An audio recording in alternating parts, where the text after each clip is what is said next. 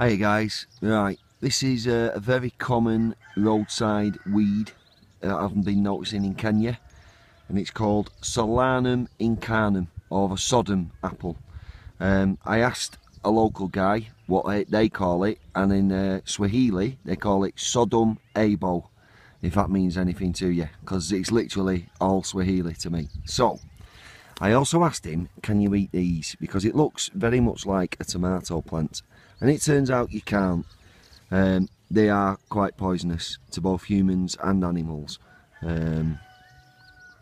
Yeah, because if you look, this is why I thought you might be able to eat them. They've got like a flower that looks a bit like a tomato flower.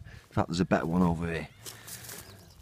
You see, right? So it looks like a tomato flower, and I knew it was in that kind of family.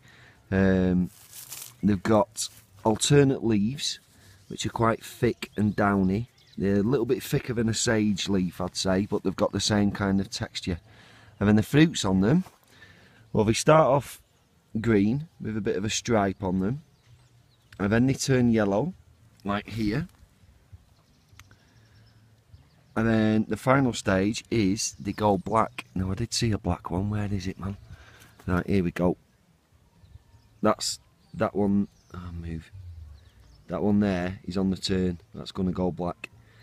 And yeah, nightshade family, Solanum.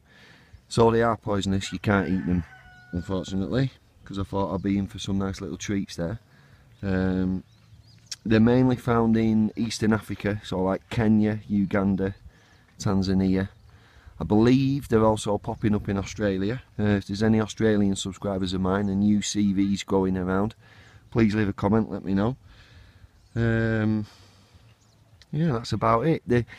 They tend to pop up by roadsides, ground that's been disturbed or ground that's been quite overgrazed. So if you look at the grass here, it's quite a, well, I wouldn't say a rural area, but they live the rural lifestyle. So there's people that bring sheep and goats on leads for a walk up and down these grass verges next to the road, and they graze them on the grass, so it is quite overgrazed, which would explain why this plant's popping up in the kind of places I'm seeing it. So there you go, Solanum incanum. Please subscribe for more free gardening related videos.